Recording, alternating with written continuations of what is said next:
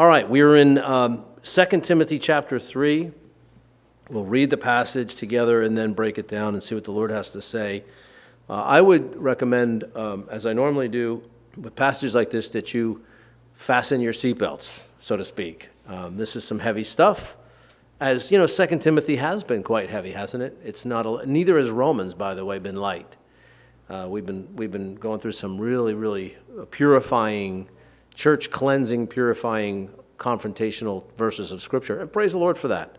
All right, let's read. But know this, that in the last days perilous times will come, for men will be lovers of themselves, lovers of contact made, lovers of money, boasters, proud, blasphemers, disobedient to parents, unthankful, unholy, unloving, unforgiving, slanderers, without self-control, brutal, despisers of good, traitors, headstrong, haughty, lovers of pleasure rather than lovers of God, having a form of godliness, but denying its power, and from such people turn away. For of this sort are those who creep into households and make captives of gullible women loaded down with sins, led away by various lusts, always learning, yet never able to come to the knowledge of the truth. Now, as Jannes and Jambres resisted Moses, so do these also resist the truth.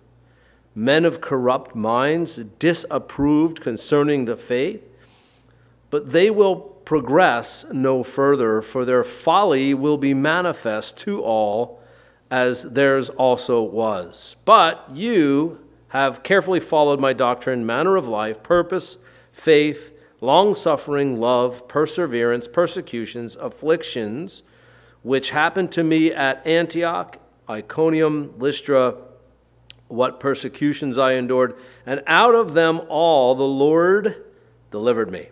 Yes, and all who desire to live godly in Christ Jesus will suffer persecution. But evil men and impostors will grow worse and worse, deceiving and being deceived. But you must continue in the things which you have learned and been assured of, knowing from whom you have learned them, and that from childhood you have known the Holy Scriptures, which are able to make you wise for salvation through faith, which is in Christ Jesus. And this very important scripture verse that I happen to love very much, verse 16, all Scripture is given by inspiration of God and profitable for doctrine, for reproof, for correction, for instruction in righteousness, that the man of God may be complete and thoroughly equipped for every good work. The first verse sets the tone for the whole chapter. But know this, that in the last times, in the last days, perilous times will come. And so, obviously, if you're reading this, you have to ask yourself, well, what do I believe in terms of whether or not we are living in these last days? And I don't know that really any of us would really disagree with the statement that it's very likely we are living in the last days. It just seems like so many things are happening around us that fit the biblical definition. Now, people have said that. In the last 2,000 years in the history of the church, people have said that at different times. But if you do a study and you look at those times and the things that they thought were last days type prophetic events, it's nothing compared to the days that we're living in right now. You look at Ezekiel, Gog, Magog, and Persia, and you look at China and all the prophecies concerning these nations and what things they might do, and how we previously thought to ourselves, how is it that these countries would have any interest whatsoever in coming anywhere near Israel and attacking Israel? And now all that is so lined up, it's not even funny. It really is. And we see clearly in the world a lot of apostasy, a lot of departure from sincere Christianity, a form of godliness without true repentance and the power of the gospel really lived out in people's lives. If you want to call that the great apostasy, I'm okay with that. I think I'm down with that. So whether or not we're living in the last days, I'm fairly convinced we are living in the last days. I literally believe that Jesus could take us from this earth at any moment. Those of us, if we are saved, he could take us in the rapture at any moment. I'm pre-tribulational in my eschatology. I believe that Jesus will take the church home with him before the rapture. But, I really sincerely believe we're living in the last days. I think literally the Lord could come home for the church anytime. And I do believe in a pre-tribulational rapture. I think the Lord will take the church home. Now, let me just explain this briefly. I think the prophetic event we call the rapture, I believe that event and the event we call the tribulation are in fact the same event. I think the rapture happens in a fraction of a second. And the tribulation unfolds over a period of 7 years. I think they're part of the same event. And I think that the rapture happens at the same time as the tribulation begins. And that way, neither of them comes before one another, which solves the problem of, that whole idea where, one can't foreshadow another because they're both spoken of as imminent in terms of prophetic scripture verses that talk about these events. There's nothing to foreshadow either of them. So how can that be? If one happens, it's a foreshadow of the other, right? The only explanation is that they're in fact the same event, and they both begin at the same time. And so these are my convictions. But then the question, if we all agree, which I would say we probably most agree, and it's possible, I don't know, in this room, that we are living in the last days, then the natural question with verse 1 is, what are perilous times? What does that mean? What is perilous times? Well, that's what he continues to define as he goes further. Now, we're talking about the furthest or the final, eschateos, horrible, horrible way to say that word. I'm sorry, I apologize. But that is where we get the word eschatology, and literally it's talking about the furthest or the final days of this dispensation that we live in now, during the days approaching the end. And so what are perilous times? Dangerous things going on earth from the point of view of Christianity and the gospel, not from the point of view of worldliness. Listen, when we read verse 1, know this in the last days, perilous times will come, we automatically in our flesh think perilous times has to do with the world and human experience. No, it's spiritual stuff. It's perilous times. It's perilous for your faith. It's perilous for Christianity. And it's also perilous concerning the prophecies being fulfilled on earth at the same time. Paul's concerned with the body of Christ, not the world, not personal property, not health, not wealth, which, so many prosperity gospel people are more concerned with, the health and wealthers, right? Not even the danger. He's not even concerned with danger in the world. Because you know what? If you're secure in Christ, if you truly are secure in Christ, no matter how perilous it gets, the Lord is faithful. He's gonna deliver you. You just have to make sure you're secure in Christ. How do you know that you have absolute confidence in your salvation? When you're abiding in Christ, truly abiding in Christ. So, what are perilous times? Verse 2 begins his explanation or exposition, definitions of what perilous times look like.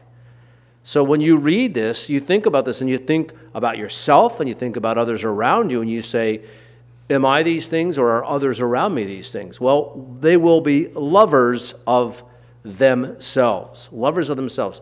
You guys hear me, I'm often very critical of this belief in self, and the popularity of self-help books and self-esteem thinking. This stuff, it's crept into the church. I mean, I hear people say to each other, say to each other, oh, you can do this. You're going to be okay. You've got, you're so great. You're this. And they're trying to build people's self-esteem all the time. This is something, it's permeated our culture. It's been popularized in psychology. It's been popularized in book form. Listen, this kind of stuff, you want to make money? Write a self-help book that builds people's self-esteem. It'll sell. Well, most of you probably could. No, maybe a few of you could. Well, maybe one or two of you, sorry. That's a formula. That's what I'm trying to, that's a formula for success in a self-help book. Build people up in believing in themselves, and they'll buy your book. I'm serious. You just go and flip through a few of them in Barnes & Noble or whatever bookstore you go to, or on the internet. That's the subject matter of almost every single one of them. It really is. And so, lovers of themselves. What is the opposite of that? Well, the opposite of that would be haters of self, right? If you were just to take it literally. Now, I know we don't want to be literally haters of all that we are, because Christ, if he has put his Holy Spirit in us, and if we're saved and our spirit and our soul are saved and going to heaven, 2/3 of us has been redeemed by the blood of the Lamb, right? And so if that's the case, we need to be not haters of that part of us, but haters of 1/3 of us, and that is our flesh. Romans chapter 7 couldn't be more clear. We even know exactly what part of ourselves to hate. God tells us, it's very clear. This is not like God just hopes that we figure it out, you know? He's said it. He's made this so clear. Hate your flesh. Some of you are thinking, I do that every day. I look in the mirror, I go, I hate you. Well, maybe I'm just speaking to myself. I don't know. Or you get up and you go, ow, oh, I hate this flesh. Well, I'm 52, so I certainly feel that stuff every day. But that's not what I'm talking about. I'm talking about the part when those thoughts pop into your head, those evil thoughts, those selfish thoughts, lustful, self-serving, offended at your spouse, offended at your boss, feeling like someone's ripping you off, feeling like someone's got in front of you and they're going 5 miles an hour but below the speed limit, and you're like, "Argh!" It's some personal frustration, or sorry. Lovers of themselves, as if I have a right, as if I have some rights, you know? You know what? The Bible is not real concerned. You can read it for yourself. It's not real concerned with establishing your rights. You look throughout the Bible, it's not a lot of places where God tells you all that you have a right to. And I'm speaking about as a human being apart from the rights that you have in Christ. What are your rights? You have earned the right to spend eternity in hell apart from God. That's about it. That's what your right is. You have a right to that. You've earned that. You deserve it. So, lovers of themselves and lovers of money. Well, everything after loving yourself and your own design or ideas for life follows naturally. Well, if you're really into yourself, well, then you want to promote yourself and you want more of yourself, and so you want money. 1 Timothy, we studied chapter 6, verse 10, for the love of money is a root. Don't get this verse wrong, folks. Don't misquote this verse. A lot of people do that. People say money is the root of all evil. It doesn't say that. Look, the love of money is a root of all kinds of evil, which is absolutely true, for which some have strayed concerning the faith in their greediness, and as a result, they think that they're doing good for themselves, but they pierce themselves through with many sorrows. Why? Well, because if money is what you're living for, there's no room to worship God. You can't love mammon and God. You'll either love the one and hate the other, or hate the one and love the other. That's what the Bible says. Check your heart. What are you loving? What are you living for? What are you living in? What are you angry about? I don't have enough money. Is that what you're angry about? Are you angry at money because you don't have enough and other people do? Or listen, be content. Be content with what God has given you. And if you've been given much, much is expected. Be faithful. Glorify the Lord with what you have. What does the love of money look like? Does it mean the person has money? Absolutely not. I think most people don't, quote, have money in this culture compared to a lot of other people. But if you really start to compare yourself, and this is where it gets embarrassing, those of you in the room today who think, I don't have any money, what are you talking about? And you go compare yourself with people living in third world countries, I'd say you better check your thinking. That's stinking thinking. Because there's people that have a lot less than you do. A lot less. And so be faithful with what you have and be thankful for what you have. This is the opposite of those who love money, being content They also are boasters, and they are proud. Self-promotion is an evidence of pride. Promoting yourself, advancing yourself. We live in a world with a ladder-climbing mentality. You ever hear that expression? Climbing the ladder of? What is success? Who gets to decide what success is? Well, according to Paul, success is godliness with contentment. That's success. Pleasing God, not yourself. Not worried about yourself. Not worried about what other people think about you. Worried about what God thinks. Worried about what Moses said. And are you being convicted when you are not living up to those standards? Are you confessing? Are you repenting? Are you turning from sin regularly, completely, battling against your sin? Or are you a boaster and proud? Are you thinking that you've arrived and you're okay and everything's fine? Maybe you're just going through the motions in your Christianity. And you've arrived at a level of, men love this, cruise control. Men love cruise control. We don't even, forget it. Don't show me a car that doesn't have cruise control. I don't want it, man. I don't want to have to work to go 75 miles an hour. You know what I mean? Oh, shoot, 65. I hope nobody's watching, A boaster is one who wants people to respect them and promote them. They want to feel admired by others, so they look for ways. Boy, I'll tell you what. Say what you want about social media, but you really want to get to know what a person's about?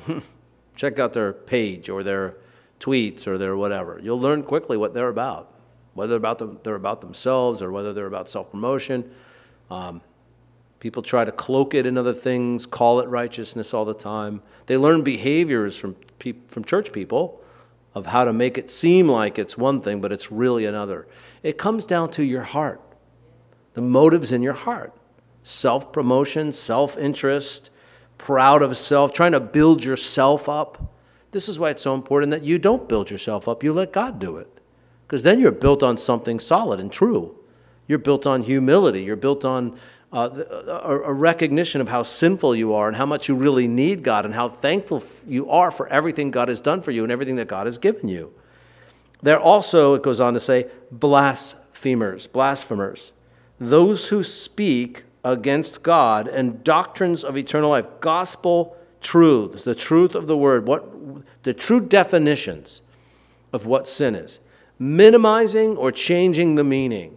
Remember now, when it comes to law, if you know anything about law, you'll hear these words. There's the letter of and the spirit of. You've heard those things about law. I'm sure probably you guys have heard those, right? Well, God's not concerned with the letter of. Letters are something he uses to communicate it.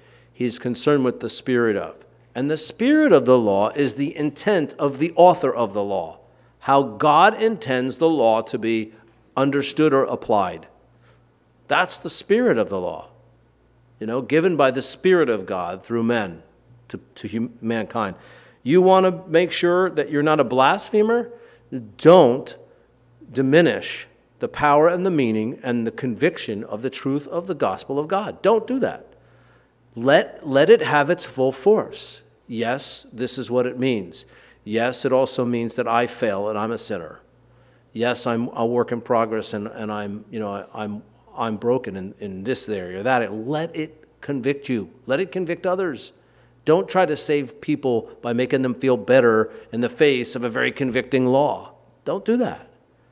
Because what God's trying to do is cleanse them and uplift them in forgiveness. Listen, the conscience is ready, willing, and able to explain to somebody on the inside what the consequence of sin is, and that the fact that somebody is in sin, the conscience is able to do that. Romans 2 very clearly says it. But blasphemers are those who speak against the truths of God, and by doing so, either keep themselves or others from salvation, making themselves feel better about themselves. Disobedient to parents. Disobedient. Well, I'm 52. I've finally got this. How did I get it? Well, my parents live in Arizona. I call them once a week, and it's hard to disobey someone you just talked to once on the phone once a week. You know what I mean? And they never tell me what to do anymore, so I'm not disobedient to my parents. It's become easy. They're too tired to tell me what to do anymore. I've completely worn them out. Disobedient to parents. Does that responsibility or accountability, does that leave somehow after you leave the house and you get married? No, never says that. We're obligated as children to submit to our parents unless their direction as parents is directing us to disobey God, of course. But as adults, it literally says, honor thy father and thy mother, right? And so we're to obey parents. Exodus 20, verse 12, clearly from the Ten Commandments, and then Ephesians 6:2. Now, there are also these people who are perilous times, people who arise in the church during perilous times. They are also unthankful. A lack of gratitude, a lack of contentment and thankfulness for what things we do have is an evidence or the evidence of someone who is not thinking or being content, thinking that they have enough. Their ingratitude is being evident that they're walking around grumbling and they're unthankful for everything that they do have. I know this is a challenge. Look, I admit that it's a challenge even for me, definitely. But you know what? Listen, you want to know my desires, like in terms of my godly desires. I want to see this church succeed. I really do. I want to see you guys walk with the Lord. I want to see you confronting your sinfulness, confessing, repenting, and getting radically changed. I want to see you guys become pastors and plant churches. I want to see you guys lead other people to Christ. I want to see this church successful. But sometimes that's a fleshly thing. You can take godly things and make them fleshly. Did you ever realize that? Godly desires, if they become about you, become sinful. So I have to be content with what God has given me. Now, God's given me a lot. As a pastor, I have an amazing church, people that love each other, people that long suffer with one another and me, and people that want to learn the Word of God. We're above the average curve. The average church in America is like 100 people. The average church. So we're well above that. The Lord's blessing us. But listen, I don't want to be content with that in the sense that I rest on my laurels and get lazy with it. But I want to be content with it in that this is what God has chosen that we are right now. But we should pray for more. We should pray for more people to get saved, more people that we can disciple. But we need to be faithful. We need to be thankful with what we are and what we have. Right, Ziggy? Okay. Unholy, where blasphemers speak against God, unholy acts against God. So acting other than what is glorifying to God. What you know to be right, behaving opposite of that. And even doing it, even doing good for the wrong reasons is unholy. Again, as we already outlined and just clearly defined that. If you're doing what is right, but you're doing it for yourself, to build yourself up and for people to be impressed with you, it's unholy. Everything has got to glorify God, right? So unholy. And then unloving, verse 3, first word. It's not that they don't love. It's not that they don't love. We've already seen how much they will love themselves. So it's not that they don't love at all. It's that what they love is sinful in nature. So unloving is a kind of a misdirected affection. I've said this all through Exodus. God is after your heart. Worship keeps you in the light. Worship God, and you'll stay in the light. Worship yourself, and you'll be lovers of darkness and lovers of self and ungodly and boasters and proud and blasphemers and disobedient to parents and unthankful. It's the object of your affection is what you will worship. You will live for what you love. Do you understand that? So when this says these perilous times, there'll be people within the congregation that are unloving.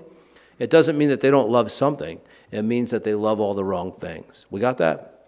Okay. Unforgiving. Holding on to debts against others is not our right. David said, against you and you only have I sinned.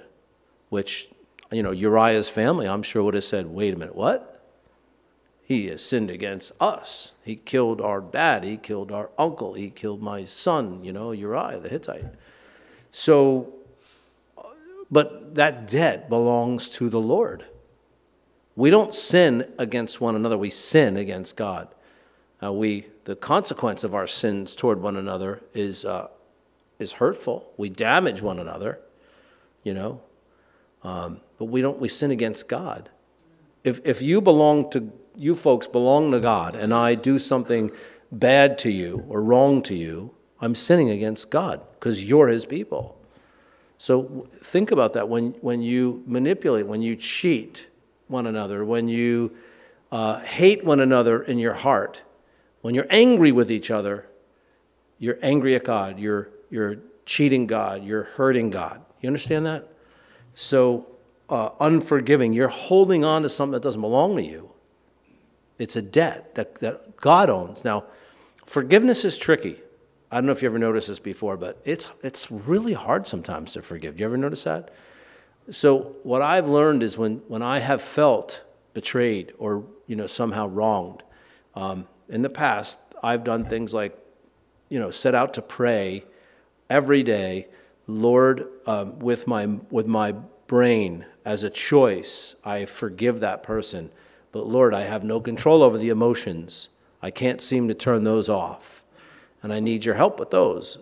And we confess that over and over again to the Lord. And when necessary, we confess it to the person we're angry with when called for. When not, we don't. We confess it to somebody else. But we bring light into that unforgiveness. We confess it as sin, and we turn from it in repentance, unforgiveness. They're also, by the way, going back to what they say, they are slanderers. And what you say, we covered this again this past weekend. Out of the abundance of the heart, the mouth speaks. So what things you say is a revelation of what's in your heart. So they're slanderers. Most often exist because people love to make themselves look better or higher by bringing others down. So when they're not around, you say something against or bad about them to make yourself look better. That's slander. Or even forget trying to make yourself look better, just trying to make someone else look bad for whatever reason. It can be true what you're saying. Guess what, folks? It's still slander. It doesn't matter whether it's true or not. If you're talking about them and you're not biblically handling what you're doing, what their problem is, then you're slandering them. I'll tell you what, one of the biggest problems in the church is the use of the tongue and the way we speak about one another, or we don't handle things biblically. It's one of the greatest signs of immaturity in Christianity. The tongue, money, what else? Servanthood in the church. These are all signs of a church that has a lot of immaturity in it, spiritual immaturity, right? Slander is malicious and therefore is set on undermining or destroying the other person's reputation, speaking badly against somebody else, right? So then we continuing here. Without self-control. Well, naturally, they're going to have no self-control because they don't have the Holy Spirit. Look at Galatians 5:22 through 26. I'll read it for you. But the fruit of the Spirit is love. And then I lean towards this explanation. I know people disagree. It looks like just a list of the fruit of the Spirit. But I think the word love is an initial definition of every other word that comes after. I really look at it that way. Now, I'm not going to argue or quibble over it, but the fruit of the Spirit is love, and that is joy, peace, long-suffering, kindness, goodness, faithfulness, gentleness, and there's that two-word phrase, self-control, a fruit of the Spirit, the ability to have authority or control over your flesh. The spirit and the soul subduing the deeds and the lusts of the flesh, the desires of your heart, controlled, under the control of the truth of God, surrendered, submitted to the truths of God. When was the last time you confronted yourself about an area of sin that you deal with, that you struggle with?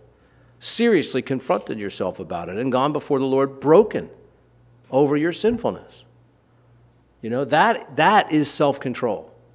When you take yourself before the Lord and throw yourself on His mercy and say, Lord, I'm sick and tired of this thinking or this thought that's a sin, or this action that I'm doing that's a sin, or this inaction that I'm doing that's a sin, and really sincerely just fed up with your sinfulness.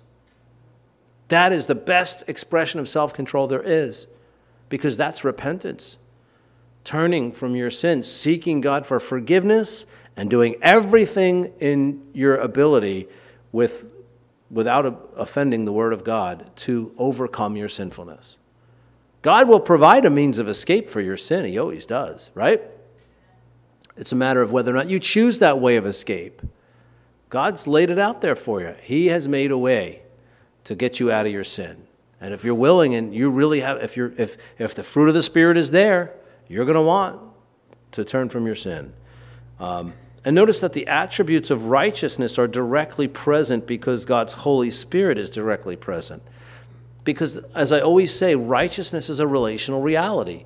The more time you spend with God, the more His righteousness becomes your reality. That's just the way it works. It's like the married couple. They've been together 50 years. They finish each other's sentences. They start. You see one, you automatically in your mind, you have an image in your mind of what the other one looks like too. Because you can't disassociate them. They're so closely associated with one another, you know? It's like, it's scary. They're the same person anymore. And that's unity.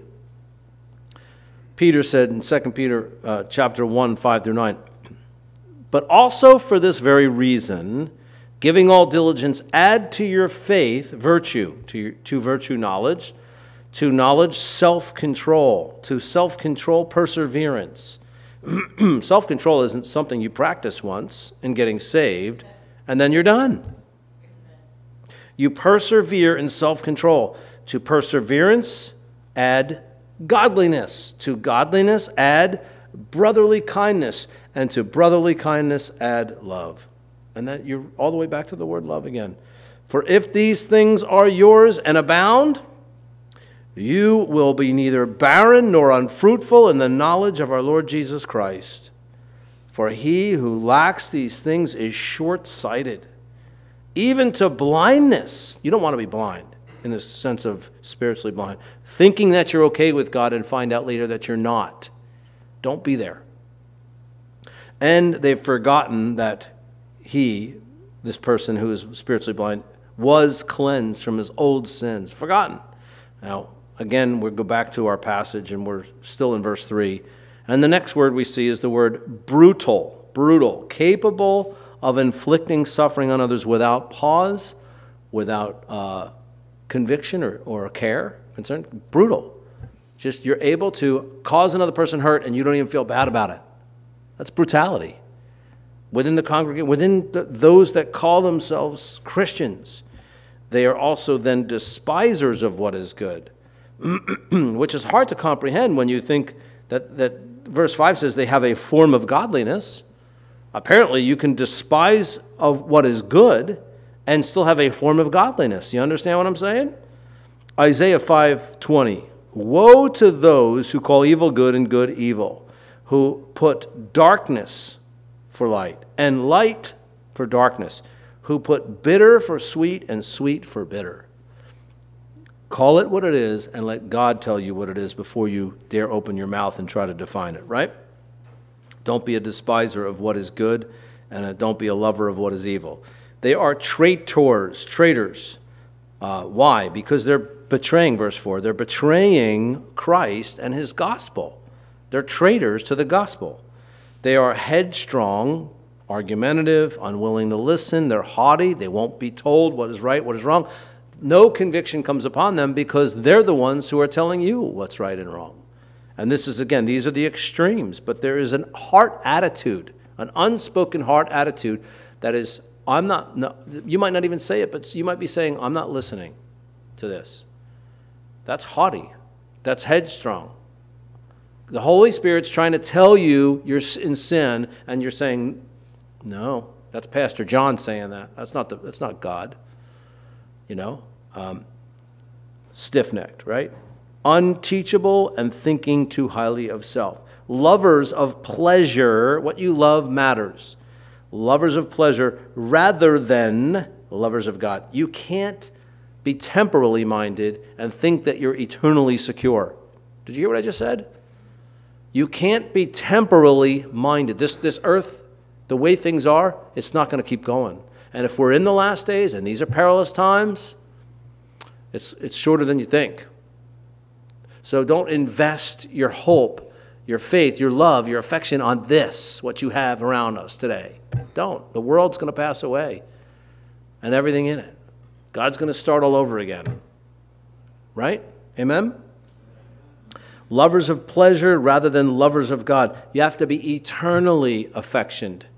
The desires of your heart being trained on eternity rather than on this world. Having then a form of godliness, but in denial of the power of godliness. Wow, what a contradiction in terms that sounds like, doesn't it? How can someone appear godly, a form of godliness, yet deny the power of the gospel within godliness? Well, 2 Peter 2, 1 through 3. But there were also false prophets among the people, even as there will be false teachers among you, who will secretly bring in destructive heresies, even denying the Lord who brought them, and bring on themselves swift destruction. And many will follow their destructive ways, because of whom the way of truth will be blasphemed. Literally, people mocking the way of truth, which is the gospel, which is Jesus. He is the way of truth. They'll be mocking that because you are not living yourself in the light of it. By covetousness they will exploit you with deceptive words. For a long time their judgment has not been idle, and their destruction does not slumber or sleep. So they are those who have a sort of a religious outward appearance. There's a adherence to some religiosity without any real concern or conviction about their personal sin. People can achieve on their own, in their flesh, a level of apparent righteousness. It can look on the outside like these are people you want to be like. But if inwardly they're not truly saved and there's not true brokenness and humility and repentance, why would you follow them? And how would you know? The only way that you can is follow Jesus. And then you'll know others by their fruit. Eventually the Lord will reveal it. We have to follow Jesus, not people. Don't follow me. Well, Paul said, follow me as I follow the Lord. But if anything in me says, I don't think he's following the Lord, then don't follow me. Right? And from such people turn away. Wait, don't leave. I'm not that bad, right? For of this sort are those who creep into households and make captives of gullible women, loaded down with their sins, led away by various lusts, always learning. And listen, this concept of going into households and leading captive gullible women, so on and so forth. Single ladies especially, if you're a single lady in here today, let me just say this. You're vulnerable. You're vulnerable. Your emotions, well, if a guy comes into your household and wants to draw you away, has an appearance of godliness, be careful. Guys, single guys, be careful. Don't be led away by worldliness and lustful thinking. This stuff is too important. Who you yoke yourself to. Be serious. Be sober-minded. Do everything in the light. Bring your relationships into the church. If that person doesn't want to come into the church, we're done. You're not part of the church. You're not part of my life. So watch out for those. Now he actually gives two examples. He says here, but look what it says in verse 7. Always learning. Again, religious, having an outward appearance of religiosity, and always seem to be gaining in some kind of understanding or learning. They're seeking learning, yet never able to come to the knowledge of the truth. What is the knowledge of the truth? That is bringing themselves into the light and letting the light define them, because they're always busy learning something other than the truth. They already know what the truth says. They've flat out rejected it. And so they're learning more ways to define what they believe And they keep themselves busy learning other things to keep them from actually having to deal with the fact that they're denying the truth. That's real darkness. There's a lot of people I've seen within the church, call themselves Christians, who live that way. That's scary stuff, right? Jambres resisted Moses, not in our lifetime, but we have examples like them today. So do these also resist the truth. Men of corrupt minds disapproving. This is the last days, perilous times going on in the church. So do these also resist the truth. Men of corrupt minds, disapproved concerning the faith. They're not approved concerning the faith. They're not acquiring salvation. They're not acquiring sanctification by continuing by grace through faith in the definitions that God has laid out. But verse 9, they will progress no further, for their folly will be manifest in the presence of all as God will reveal it. And theirs also was, that is Jannes and Jambres, their progress was withheld from them. I think we should probably stop there. I mean, there's only another 6 verses, but we'll continue with this next week. Well, yeah, I'm here next week, so it's my last week before I go to Ireland. But go ahead and read ahead. Consider these things. Go back over this message tonight and these verses of Scripture. They're very sobering. Bring yourself and your thoughts and your heart before the Lord. When you do devotions, when you do prayer, once a day, just say to the Lord, I need to confess, and I need to be keenly aware of the things that I need to confess. Bring conviction into my life. Show me my wickedness. I love Psalm 139 for that reason, because David sincerely, out of the abundance of his heart affections, Lord, search me and know me, try me. Know my anxieties, my stresses. Anxiety is the opposite of faith. Know the anxieties of my heart, the things that I worry about that I'm not trusting you with, Reveal to me my wickedness, Lord, Show me, Lord, my ways, that I might be cleansed in your presence. It's a powerful way to live, but it is the gospel, and it is the truth, and it is what we're required to do as Christians, right? Amen?